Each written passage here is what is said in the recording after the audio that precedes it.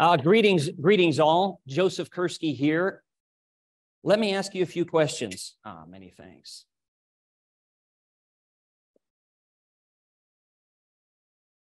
At what moment in your life did you decide to go into geospatial? At what moment did you decide, these are my people?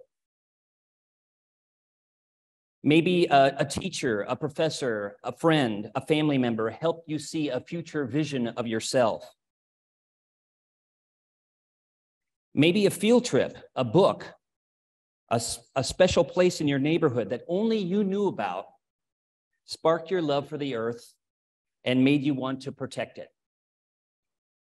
In my case, I remember reading The Last Great Auk every year when I was a kid. And I would get to 1844 and I knew the last of those great auks would be killed off of that island, off of Iceland. And I said, how can we let this happen?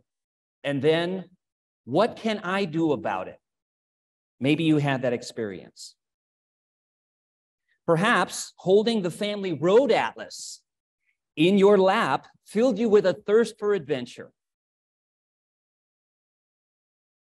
Maybe as you learned more about the challenges facing our world and your love for people and places made you decide, I will make a positive difference. I'm asking you to think about your own story this morning in the next 3 hours that we have together. Just kidding, we don't have 3 hours. Just wanted to make sure you were on your toes. Because I want you to consider two things. One, the unique gifts that you bring to your organization, nonprofit, government, private industry, academia, etc. Number two, I want you to practice articulating why you're doing what you're doing and why it matters. Because now more than ever, people need to hear that message, right? As we're faced with global issues and challenges that increasingly affect our everyday lives. In my case, as Jennifer mentioned, I have roots in government, nonprofit, academia, and private industry.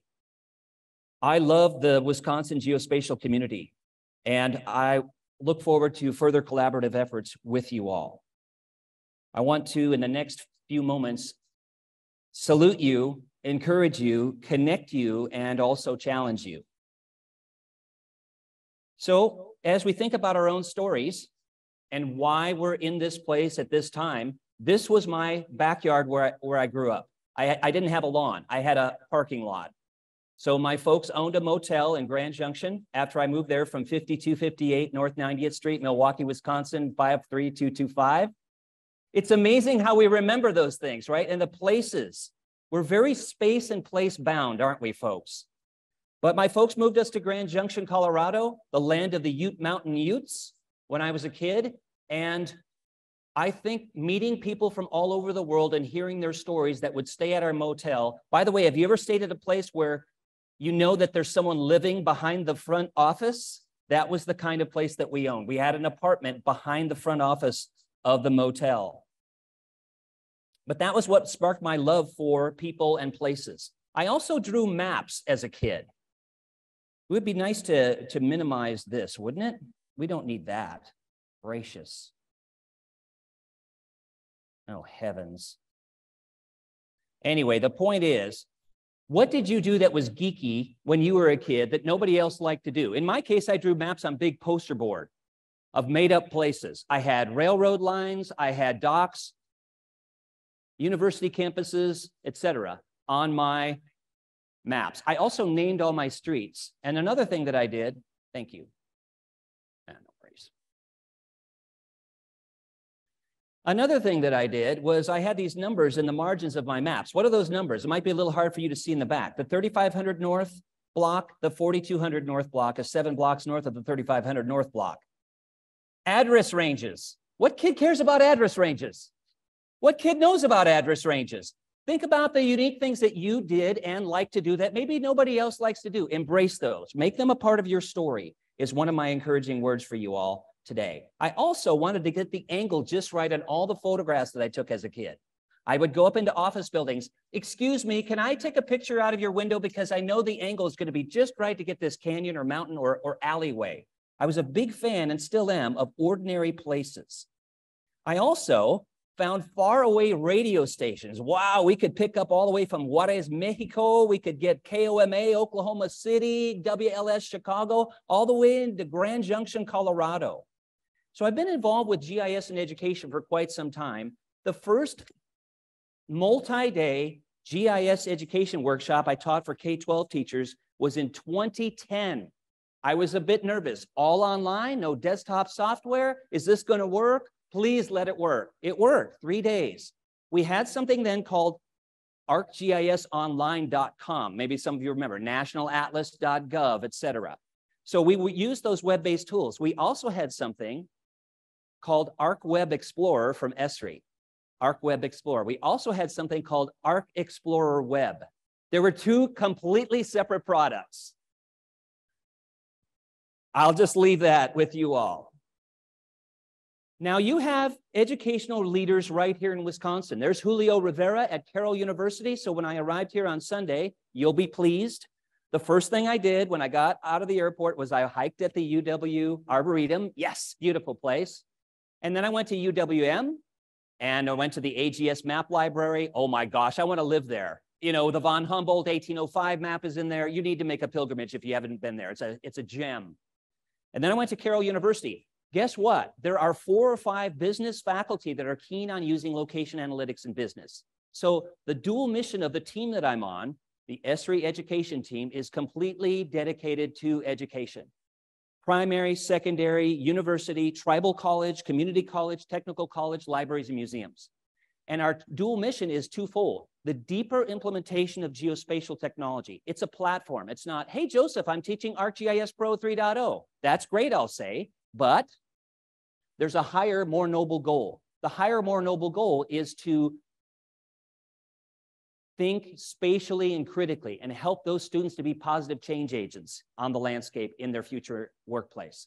The tools change, right? The tools evolve. The goal is never to teach GIS. The goal is to, as you folks are fostering, understanding something in a deeper, richer way. That's the higher, more noble goal. Can I get an amen?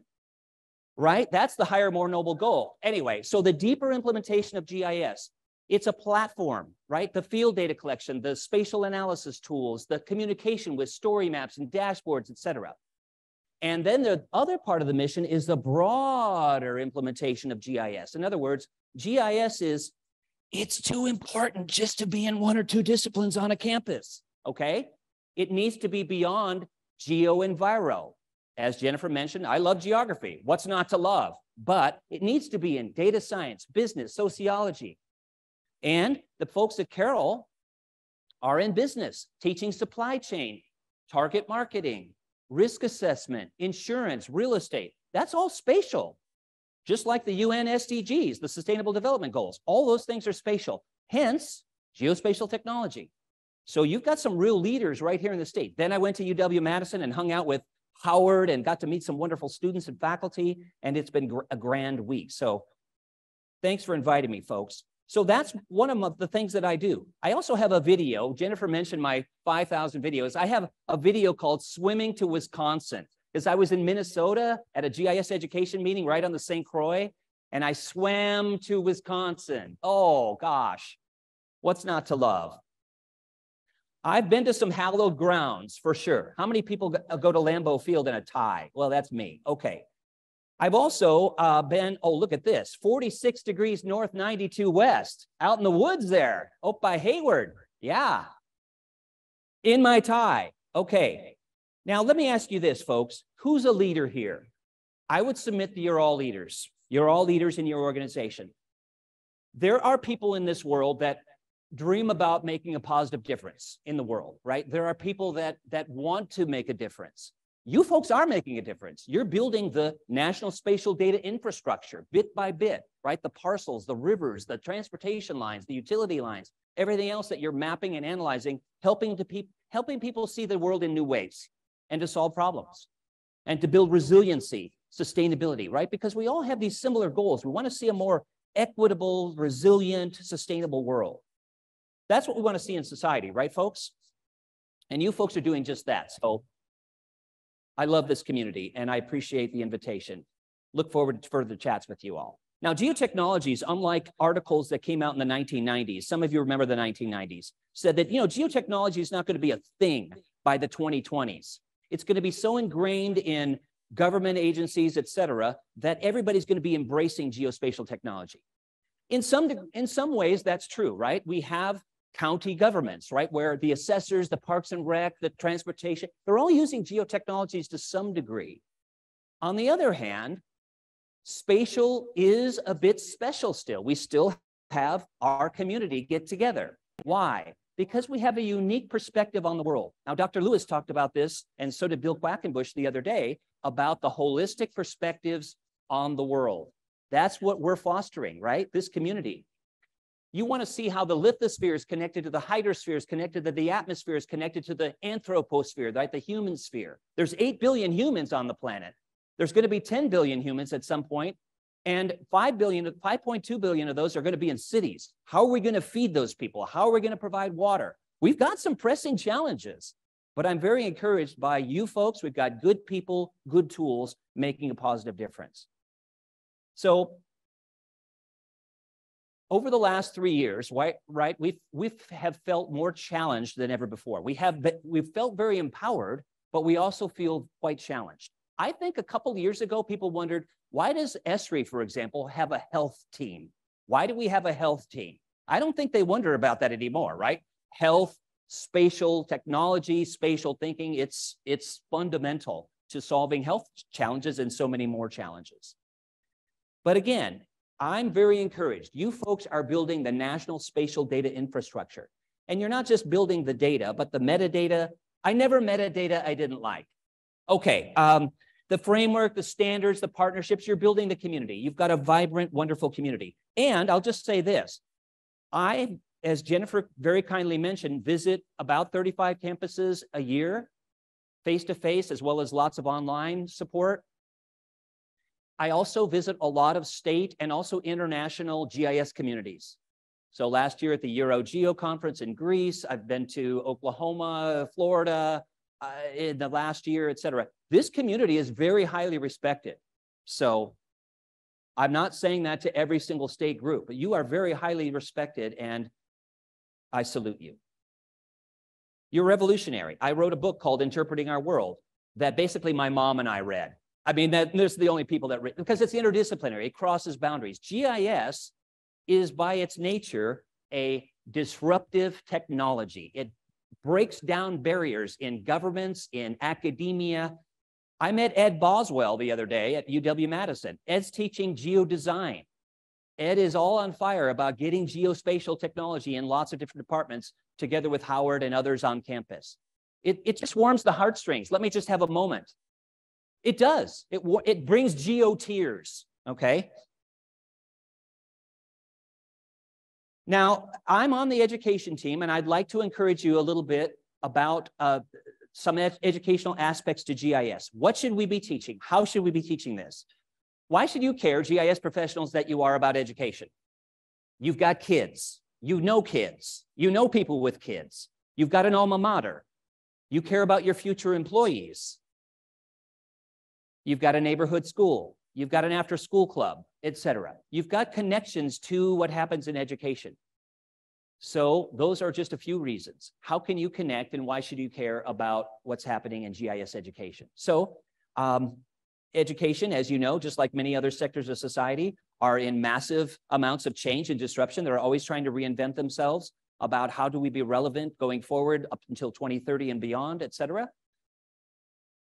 And one of the things that I'm trying to encourage educators to do is to think creatively in this disruptive time about what you offer, who you offer it to, and the value that spatial thinking and geotechnologies bring to a wide variety of disciplines across academia and therefore in society. Now, there are lots of lists out there on the web. The 5 coolest places to visit in Wisconsin before you die. The 5 coolest bands. Did you have arguments with your high school friends about the coolest band? And you could never win the argument, right? But I would just submit to you all that these are 5 forces for us to chew on in the next few moments. I know these are a little bit tiny, these hexagons, but geo-awareness is at an all-time high. The things that you and I care about, water, energy, sustainable development, and so on, they're topics of conversation that I hear in stairwells, airport shuttles, et cetera. People are aware that these issues are serious. They don't always connect it to geospatial. And that's where you can come in with your elevator speech that I'll talk about in a moment. Have that articulated elevator speech down. And that's encouraging, though. Geo-enablement. People are aware not only of these issues, but they're enabled to use some pieces of geotechnology, right? How many of you have a fitness app? Okay, you're recording your walks and your runs and your cycle rides. Okay, how many of you have used a ride share? How many of you have something to eat today or yesterday? Supply chain management, right? The electricity in this room, it's all enabled by geospatial technology, right? It's all around us. It's sort of like an elevator. You push buttons and you just expect it to work and you don't really think about the technology behind the scenes, but that's what geospatial is to me. It's behind the scenes, but people are enabled to use pieces of it now as never before. In the past, it was sort of like this. Hey, Jennifer, you want to learn geospatial technology? Here's a big set of manuals. And now you go learn this stuff. And by the way, you'll have to put your regular career on hold as county GIS guru or wildlife biologist, right? You had to sort of decide, I'm going to be a GIS analyst or I'm going to do what I really desire to do. Now, I'm not going to say it's easy, right? The world is a complex place, right? We've got natural hazards happening, 8 billion humans affecting the planet. So GIS is always going to be inherently complex because the world is complex and we're trying to figure out the world in all of its complexity. However, I think you would agree with me that it is much more approachable than ever before, right? You can use Ian Muehlinghouse, Dr. Muehlinghouse here. Hey, UW grad, ooh, professor from UW, now working at Esri, very cool. So we've got a lot of people from Wisconsin actually at Esri. And the point is, you can use ArcGIS Insights to teach economics, business, et cetera. Approachable tools, or use it in your own workplace. Lots of tools like that. So it's much more approachable than it was ever before, than in the clunky old days of GIS. So the geotechnologies having advented into this cloud-based software as a service environment is huge. It's even better than having Dropbox or Google Drive for sharing documents with colleagues. It's even better than having your music in the cloud. So you can access ABBA's greatest hits anytime, anywhere. ABBA was a band, okay? The point is, it's even better than that. Having geotechnologies in the cloud is a huge paradigm shift. Citizen science goes back to the 19th century at least. People collecting data in the field with clipboards, with notepads, et cetera. And now being able to map that, for example, with Survey 123 instantly, tree species, water quality, et cetera. That is huge also. And then storytelling. This whole presentation is, I tweeted it out a while back. Ooh, right here. So on my Twitter feed with basically just, a couple people look at. But if you want to look at it, I've got some things in this story map that I'm going to skip. But I wanted to put it in there because you're the Wisconsin GIS community and you deserve to have a lot of stuff in there. So I'm going to skip some things, but on the job outlook and so on and so forth, you're welcome to look at that on your own, okay? So that being said, let's continue with our discussion. I would also like to throw out these just for us to chew on, little bite-sized mini gluten-free pieces of GIS trends for you to chew on here in the next few moments. I would argue that we live in a 3D world. It makes sense that we've got 3D analytics. We've had 3D visualization for quite some time. Some of you may remember in grad school or as an undergraduate, one of the things to do in class was the last day of the semester, we're going to fly through our data. Ooh, right? Elevation, population change, et cetera. That was a big deal. We prayed the graphics card wouldn't crash. Now we've got 3D analytics, which absolutely makes sense that we had to have. And it took a while to get there. And then also it's interesting to me this gradual touching between the people mapping outside spaces, us and our colleagues, and the people mapping inside spaces, some of you as well. The CAD, BIM, architecture, engineering, and construction worlds. They're not completely joined, but there's tools that merge the ArcGIS Urban, ArcGIS Indoors, and others, right? That actually have this touching, which is good because if we're going to develop some sort of resiliency plan for a campus or a town, we've got to have the interior spaces, at least some of them, and the exterior spaces in the same system. So that makes sense. And then finally, well, not finally, but real-time data, people want to map things now or as near real-time as possible, right? So having these feeds of traffic cams, wildfire perimeters, stream gauges is, again, a huge leap forward, the Internet of Things. And the sensor network of, again, billions of humans collecting data as well. The enterprise part, what I mean by that is, in the past, it was sort of, oh, you need some GIS or spatial data, go see those people down the hall and, to the right. They're kind of nerdy and they're geeky, but they're nice people, go talk to them. And now more and more people in an organization, right, are empowered to use at least some aspects of geospatial technology. And artificial intelligence and machine learning. As geospatial technology has evolved into a mainstream IT sort of architecture and not so niche and specialized like it was in the past, it's now connected to other mainstream IT trends. And I would just highly advocate that we think carefully and thoughtfully about the ethics of some of those tools. Location technologies are inherently personal. So I want us to make wise decisions going forward. To that point, I know this sounds super boring. Oh, Joseph's data blog. I can't even contain my excitement, but a colleague and I wrote a book called The GIS Guide to Public Domain Data. And we wanted to keep the conversation going after the book was published. So every week, you all have a device. You can look up spatial reserves. Every week, we write about 3 things. Where do I find spatial data? How do I know if it's any good? And then societal issues, copyright, ethics. You have a lot of power at your fingertips with geospatial technology, right? And you can share the maps and apps with a wider variety of people than ever before. Therefore, you need to be very careful about the symbology that you use, the projection that you use, et cetera, the classification that you use, and so on, right? So with great power comes great responsibility, and you folks have that at your fingertips, and so does everybody else that's empowered to use geospatial. So that's what this is all about. I want people to be critical of data. Hey, within a few moments, I could have an ArcGIS Online map with 10 layers in it, and I could be analyzing those. Do you know where all those layers came from? How often it was updated? Who created it? What scale was it created at? And so on. And oftentimes I go behind people that are doing exactly that, and they'll say, no, I have no idea. Maybe you better find out. Okay, so be critical of the data. Maps have this sort of air of authenticity. They look authoritative.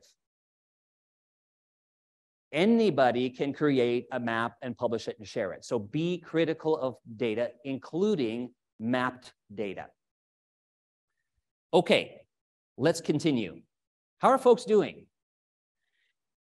You and me making maps. Sometimes it feels like you and me making maps. That was if Helen Reddy had been singing about maps. Some of you are like, who's Helen Reddy? The point is, let's continue on. Okay. We're in phase 2 of GIS. We used to be able to do this kind of thing. What I call phase 1 is we've got traffic accidents in a county. We had attributes on them. We still have attributes on them. We could make a graduated symbol map or a graduated color map, right, of all these accidents. A very serious issue. Now, I think we're in phase 2 of GIS, whereas we can do things that we could never do with digital versions of our paper maps.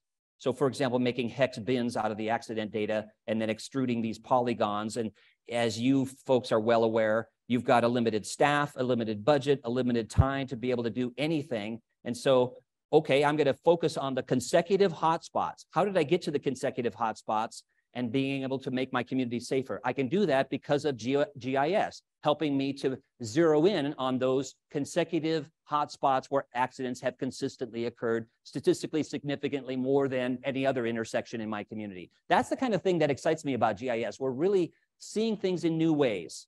Phase 2 of GIS. Another thing that I wanted to have you think about is this whole idea of the elevator speech. Have that 30-second speech down, because there's still, even though I talked about geo-awareness, there's still this sort of, hey, why do we need you? I've got Google Maps on my phone. And you got to be able to say, this is why this position matters, right? You need to be able to articulate that. Your 1-minute speech, your 5-minute, your 2-hour speech, because the board of directors or the county commissioners or whoever it is down the hall asking you. So have that ready to go. I have a bunch of elevator speeches on my video channel, Our Earth. You can use some of those for inspiration, but make them your own voice, right? Make them your own voice, absolutely. Also, a couple of notes here as we get into why we should care about this in education and beyond. Don't stop at the map. Oftentimes people say, hey, Joseph, here's my data on my map. Here's my URL. And I'll say, that's great. And? Why do I say and? Because you don't want to stop at the map. The map is a bridge. The map is a stepping stone to understanding. So don't just stop at getting that data on the map. Also, don't get too attached to the tools. This is an actual high school. I took this picture. It's a doorstop now, but at some point it was. What is this? It's an old Mac. Maybe some of you have seen this in a museum. Maybe some of you had one. Now it's a doorstop. Those things were pretty expensive, so it's an expensive doorstop. But at one point, it was someone's valued computer architecture, at least a component of their computer architecture. Don't get too attached to the tools. That treasured thing that you use right now, it's probably too light to be a doorstop. It's probably going to be a paperweight at some point. That's okay. The tools evolve. Nurture this tool right here. This is the most important tool of all. Your spatially enabled decision-making brain. What I've always loved about GIS, let me just have a moment, okay, is the following. It has always been a thinker's tool, a thinker's tool.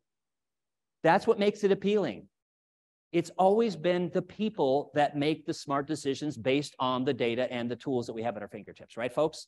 So don't get too attached to the tools. And why does that matter for education? Well, we'll talk about that in a moment.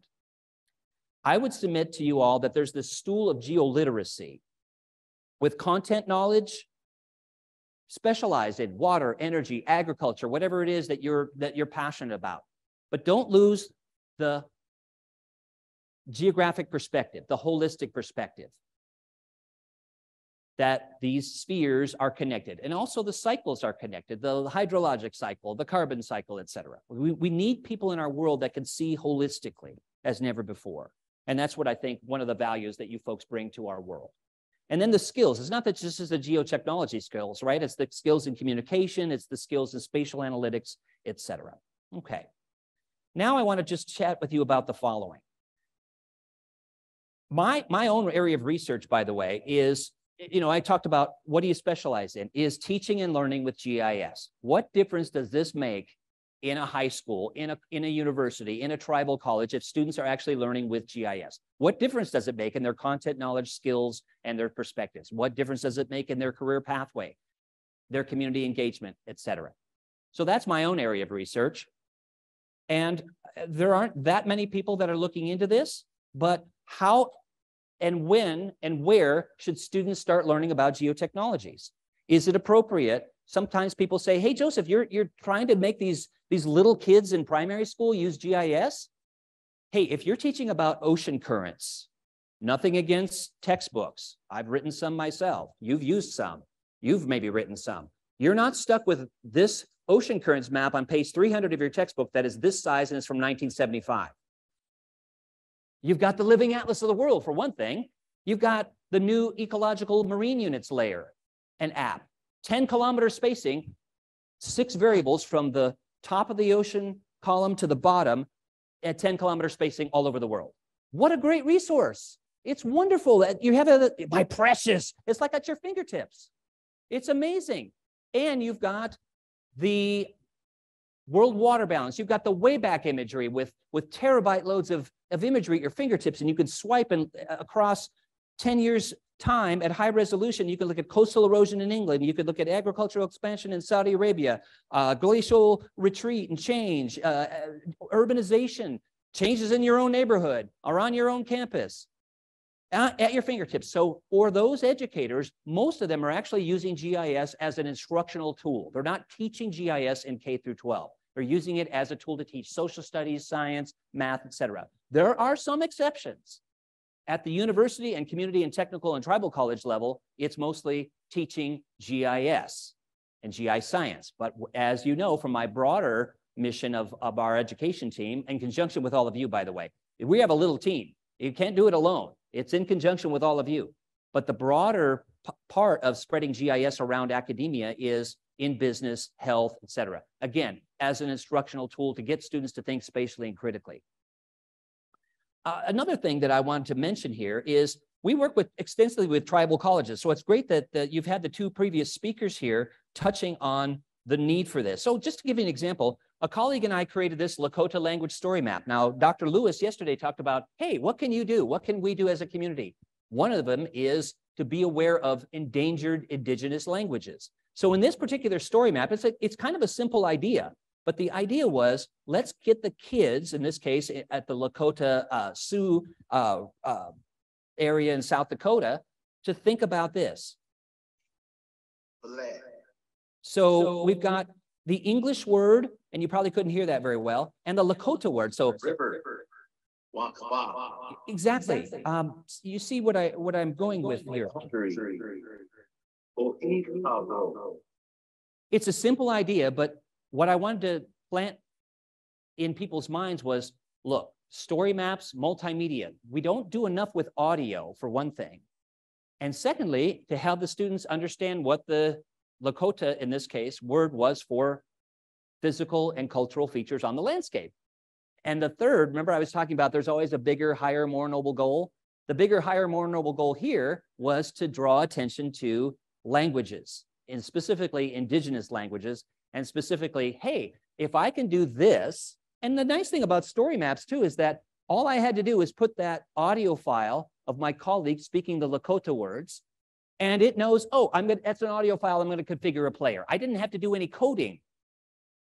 But what I wanted to plant in people's minds was, ooh, we could have whole audio blocks of tribal elders speaking about why this place matters.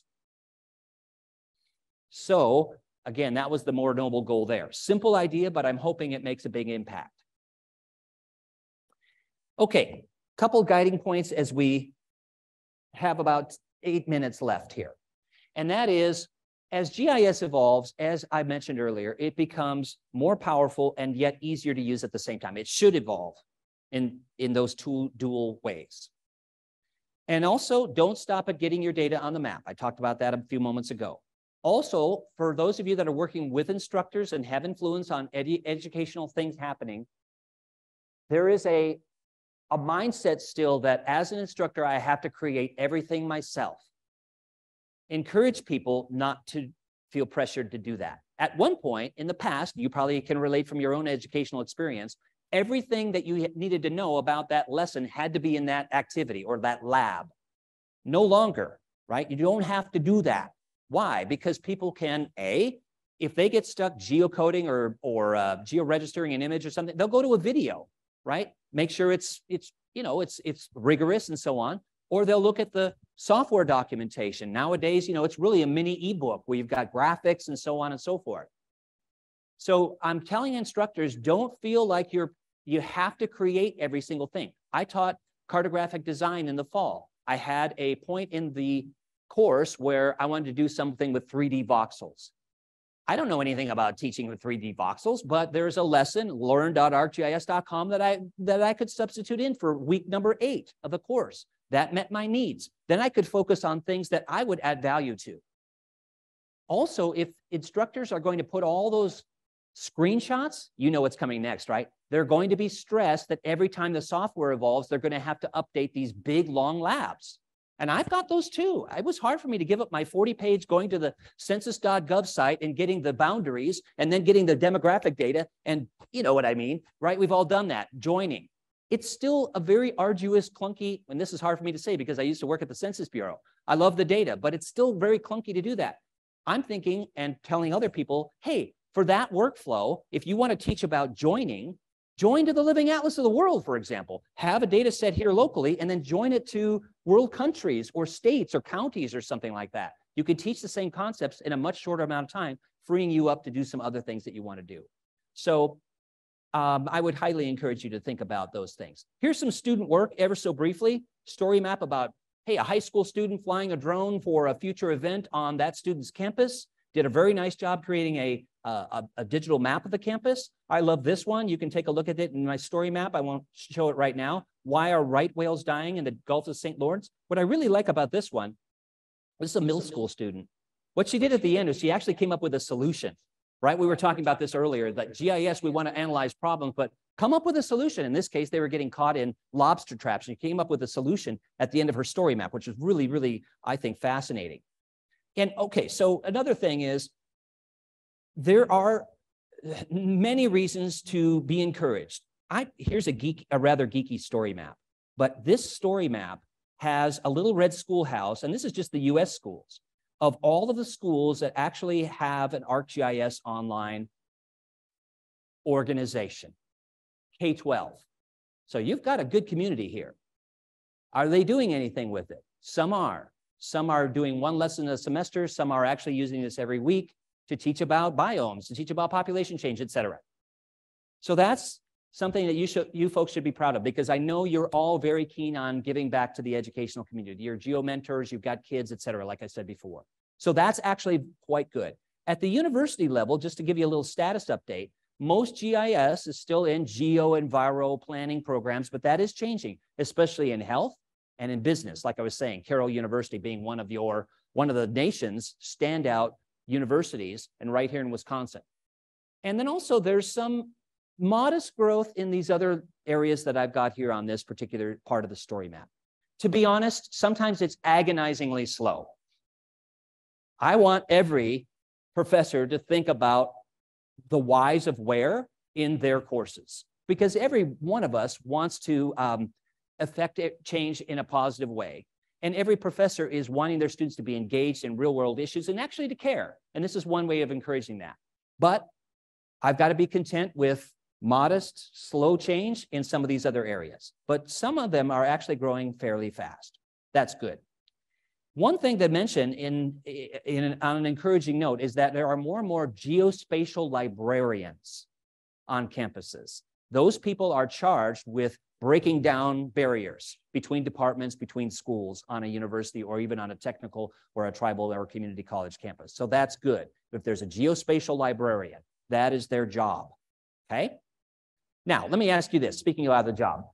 How many of you feel 100% adequate at your job? I know this is kind of a deep sort of personal question. I was reading a book about a year ago where the author said, you know, I don't feel like I've quite arrived at this profession. That author's profession was songwriting. That author was Paul McCartney. It was the L through Z lyrics book. He's also got an A through J book. But the point is, or A through K book.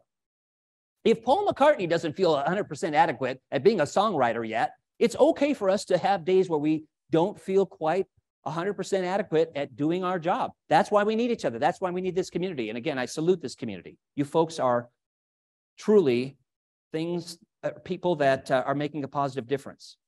I love this quote from Bernstein.